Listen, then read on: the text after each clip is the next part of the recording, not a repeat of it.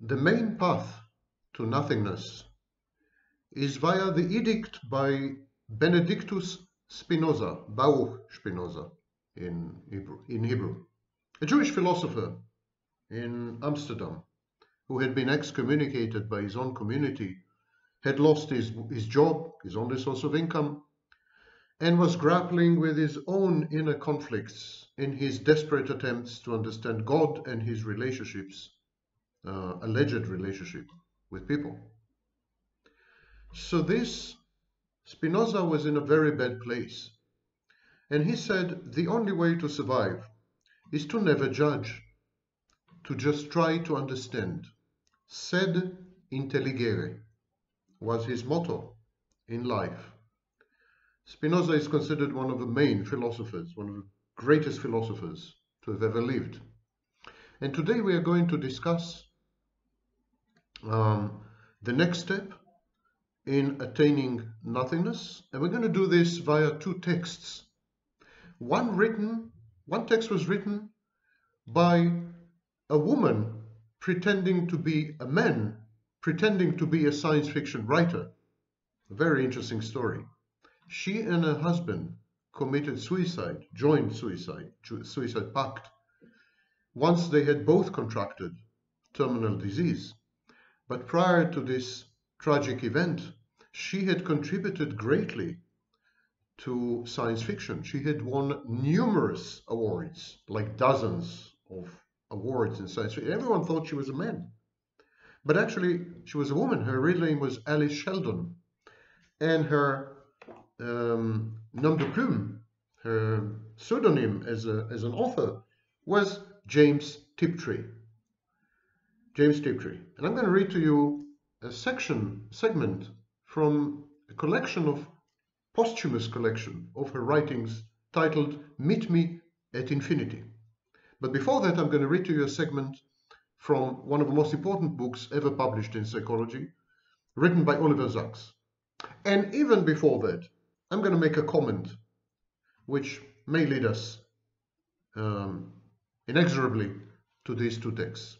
I mentioned Spinoza and his motto, try to only understand, don't judge.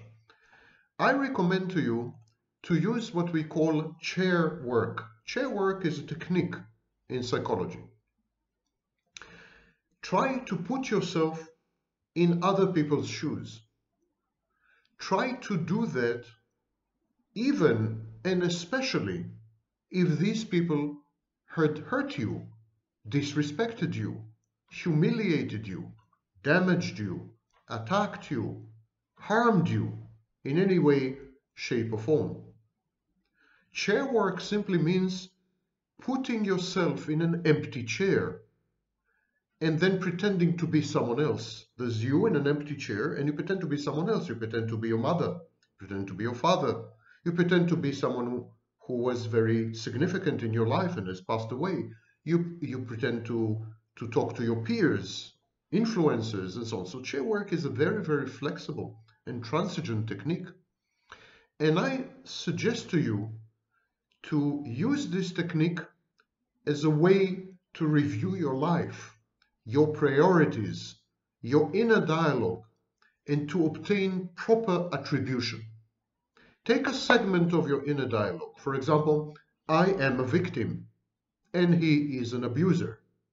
That's a narrative that keeps playing in your mind if you are prone to victimhood, to a victimhood stance. So put yourself in the empty chair and think of yourself as the abuser. What could have been his motivation? Could he have acted out of fear as a way to reduce his anxiety? Don't justify the abuse. Chair work is not about justifying anything. It's not about accepting unacceptable behavior. It's not about invalidating your experience. It's not about breaching your boundaries. It's not about negating and vitiating your identity, who you are. It's not about countermanding or undermining your values. Chair work is about enhancing your capacity to empathize, enhancing your understanding that everyone, abusers and victims, Good people and bad people. Everyone has a common shared template. And if you tap into this template via the Chairwork, it's a great comfort. You also come to understand, when you tap into this template, you come to understand that a lot of what you had thought, a lot of what you had seen, a lot of what you had experienced was a confabulation, was reframing, recasting, false memories, wrong, an attempt to defend and to justify. You will discover, for example, that you engage consistently in splitting. We all do.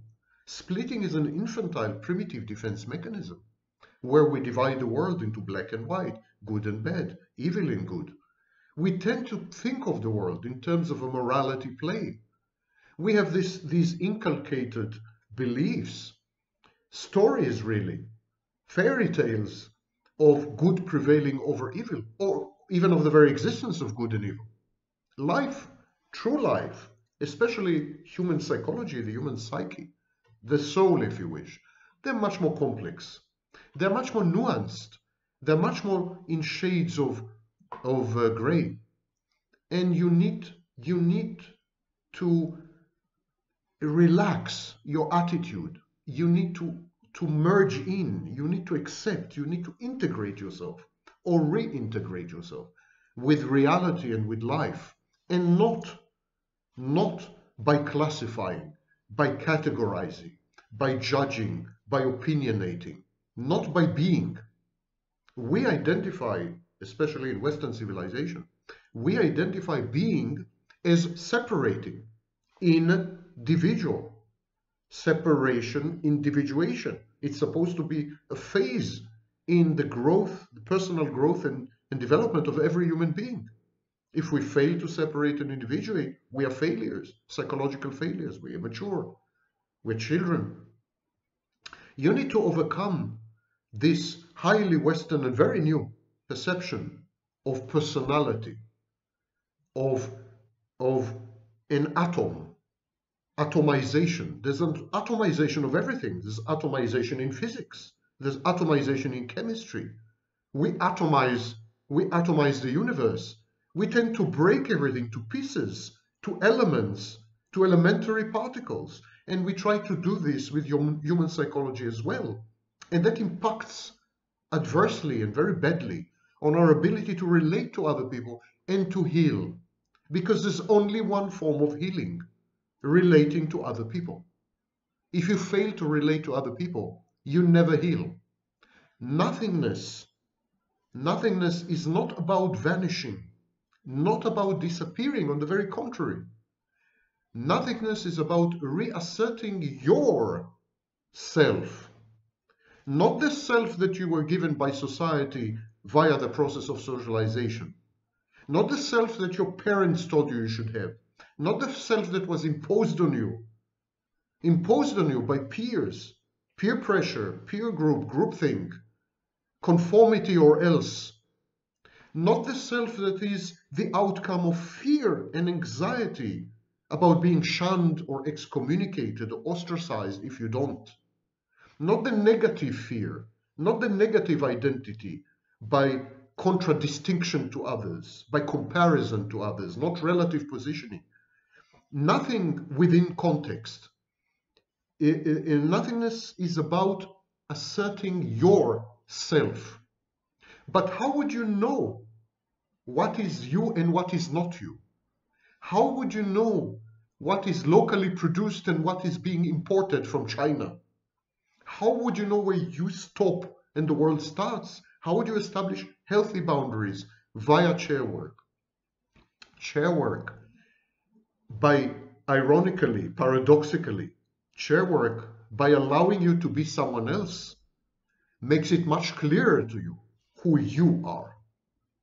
It is only by being able to shapeshift and transform and become everyone, including your abuser, including people you hate, that mysteriously your identity emerges purified, unadulterated, clear as the day. And this is precisely what the old sages were advising. They said, love thy neighbor as you love yourself. They didn't mean be an idiot. Their message was not be an idiot. Their message was, if you love your neighbor as you love yourself, you will finally realize what and who is yourself. If I become my abuser for 10 minutes and then exit, become and exit, and these are the two vectors, becoming and exiting. If I become my abuser for 10 minutes, by the time I exit his identity, I exit his mind, I know damn well where he ends and I begin. Who is he and who I'm not? It is not atomization, but on the contrary, becoming crystal clear about your identity via integration, via empathy. Let me try to give you a metaphor. It's like Indra's net. Indra's net has many beads. And when you pick up one bead, the whole net moves. Every bead moves the whole net. It's like the butterfly effect. A butterfly flaps its wings in Tokyo. There's a hurricane or tornado in Florida. Everything is interconnected. Catastrophe theory, chaos theory, this is systems theory. These are well-established disciplines in mathematics and physics, not in the non-sciences. It's a scientific fact. So by integrating yourself, you become such a bead. You become a node in the network. But being a node in a network, being a bead in Indra's net, does not mean that you are indistinguishable and does not disempower you. You define your identity as a bead or as a node. And it empowers you to the maximum, because when you lift yourself, you lift the entire world. You lift Indra's net. You change the network. Change the network by becoming the network. Chairwork allows you to step into other people's being, existence, separateness, distinguishability, core identity. And by being other people for a while, you become a better you, a more defined you, more demarcated you, more delineated you. Chairwork. Go online, read about it. This is the next step. And now, as promised, I would like to start by reading you a segment or series of segments from a book that had transformed my life. The book is titled The Man Who Mistook His Wife for a Hat and Other Clinical Tales. It was written by the late lamented Oliver Sacks, a psychologist and psychiatrist. And these segments describe people with Korsakoff syndrome. Korsakoff syndrome is the end result of unbridled alcoholism, when the brain is damaged to the point that it cannot form continuous memories and therefore has no continuous identity. And so these people are trying to compensate for their lack of identity. They live in a state of vanishing, not nothingness, vanishing. And listen how they are trying to recreate their identity and their continuity by generating confabulated memories. It tells you a lot. It tells you a lot about the connection, the inevitable, inexorable, ineluctable connection between memory, identity, continuity, and ultimately nothingness. I will not be explicit in analyzing these two texts because I will do this in the next video. But I want you to listen very carefully. Oliver Sacks. To be ourselves, we must have ourselves, possess, if need be, repossess our life stories. We must recollect ourselves, recollect the inner drama, the narrative of ourselves. A man needs such a narrative, a continuous inner narrative, to maintain his identity, his self. The narrative need, perhaps, is the clue to Mr. Thompson's desperate tale-telling, his verbosity. Mr. Thompson in the book has Korsakoff syndrome, the damage to the brain from alcoholism. Deprived of continuity, of a quiet, continuous inner narrative. Mr. Thompson is driven to a sort of narrational frenzy, hence his ceaseless tales, his confabulations, his mythomania. Unable to maintain a genuine narrative or continuity, unable to maintain a genuine inner world, Mr. Thompson is driven to the proliferation of pseudo-narratives in a pseudo-continuity, pseudo-worlds peopled by pseudo-people, phantoms. What is it like for Mr. Thompson? This is Chairwork, yeah? What is it like for Mr. Thompson? Superficially, Mr. Thompson comes over as an ebullient comic. People say he's a riot, and there is much that is farcical in such a situation, which might form the basis of a comic novel. It is comic, but not just comic. It is terrible as well. For here is a man who, in some sense, is desperate, in a frenzy. The world keeps disappearing, losing meaning, vanishing, and he must seek meaning, make meaning in a desperate way, continually inventing, throwing bridges of meaning over abysses of meaninglessness, the chaos that yawns continually beneath him. But does Mr. Thompson himself know this? Does he feel this? After finding him a riot, a laugh, loads of fun, people are disquieted. They are even terrified by something in him. They say, he never stops. He's like a man in a race, a man trying to catch something which always eludes him. And indeed, Mr. Thompson can never stop running, for the breach in memory, in existence, in meaning, is never healed, but has to be bridged, has to be patched every second. And the bridges, the patches, for all their brilliance, fail to work because they are confabulations, fictions, which cannot do service for reality, while also failing to correspond with reality. It's very reminiscent of our narcissism. Does Mr. Thompson feel this? Or again, what is his feeling of reality? Is he in a torment all the while? The torment of a man lost in unreality, struggling to rescue himself, but sinking himself by ceaseless inventions, illusions, themselves quite unreal? It is certain that he is not at ease. There is a tense, taut look on his face all the while, as of a man under ceaseless inner pressure, and occasionally, not too often, or masked if present, a look of open, naked, pathetic bewilderment. What saves Mr. Thompson in a sense, and in another sense damns him, is the forced or defensive superficiality of his life, the way in which it is in effect reduced to a surface. Brilliant, shimmering, iridescent, ever-changing, but for all that, a surface, a mass of illusions, a delirium without depth. And with this, no feeling that he has lost feeling, for the feeling he has lost.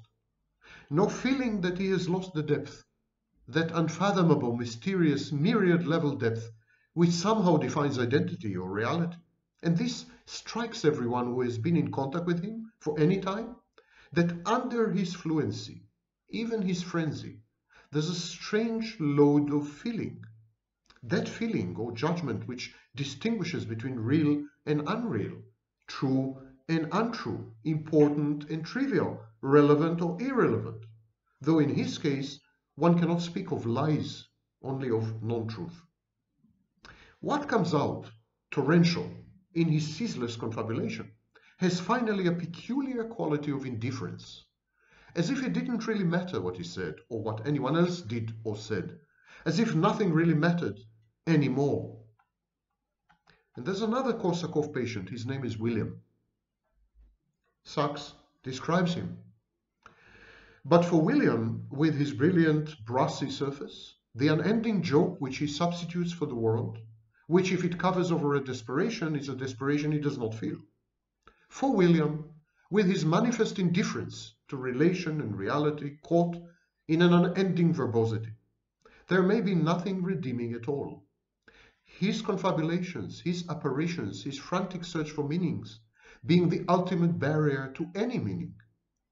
Paradoxically, then, William's greatest gift for confabulation, which has been called out to leap continually over the ever-opening abyss of amnesia, William's greatest gift of confabulation is also his damnation.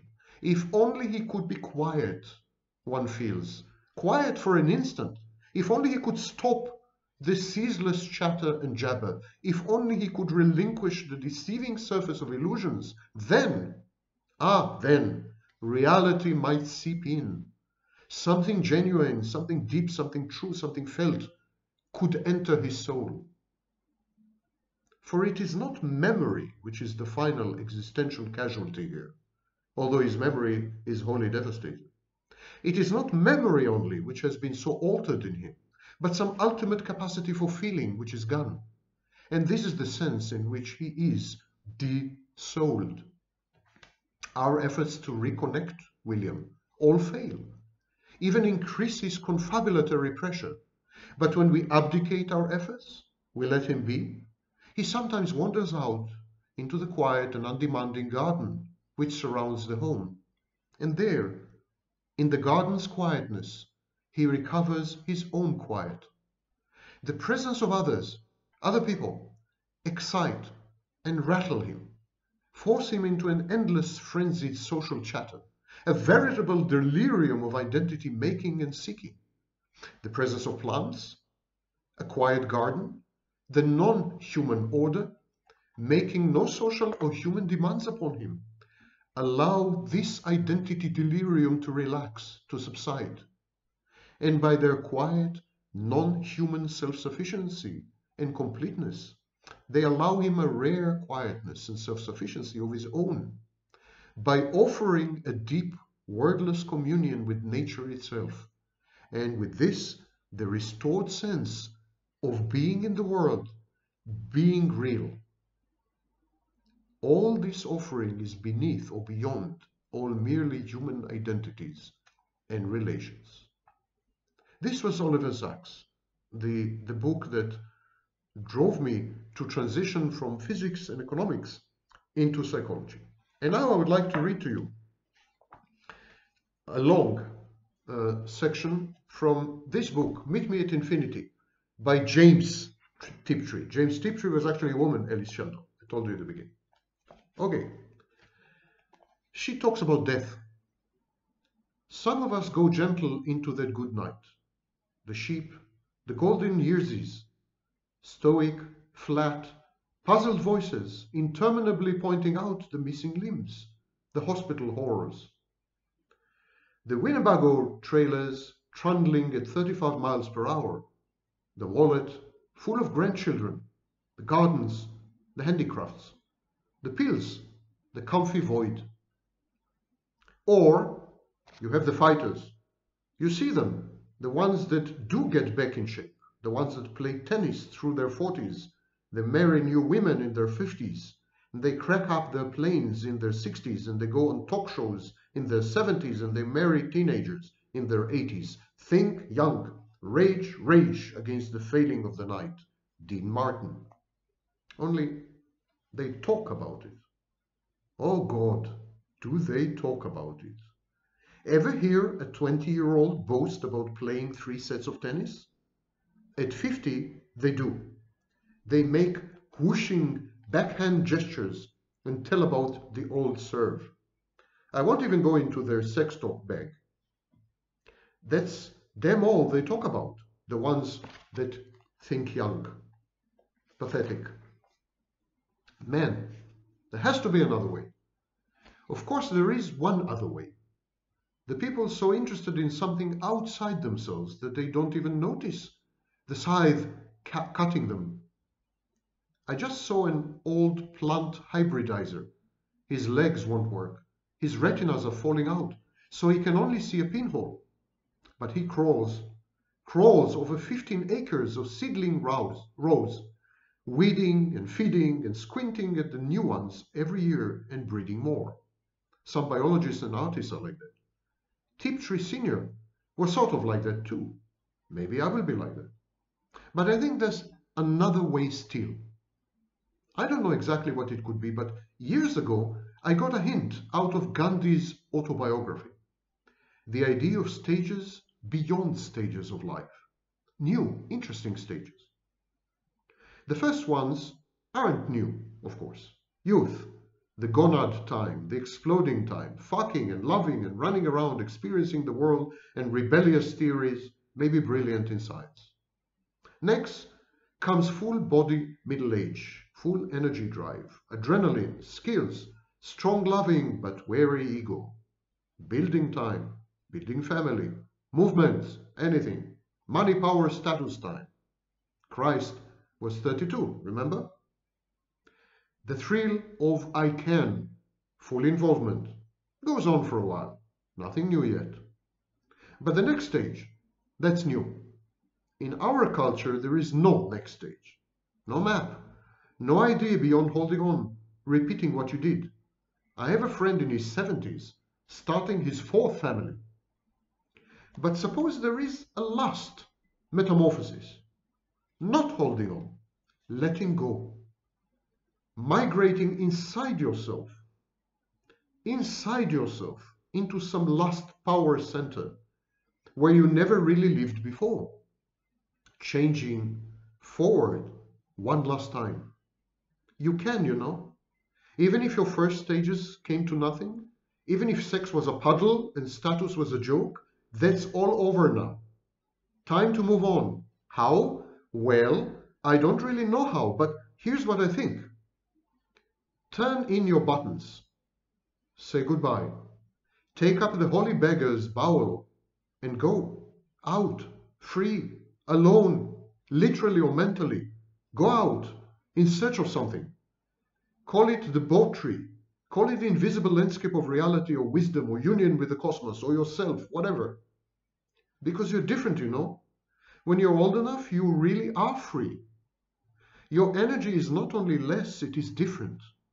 It's in, if you've done it right, it's in a different place.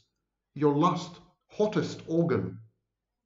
That old force that drove your gonads first, that spread out to power your muscles and hands and appetite and will, where is the last fortress of this force?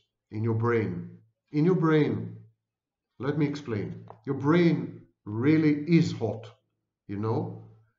The hot under the belt is nothing, tepid compared to the hot between your ears.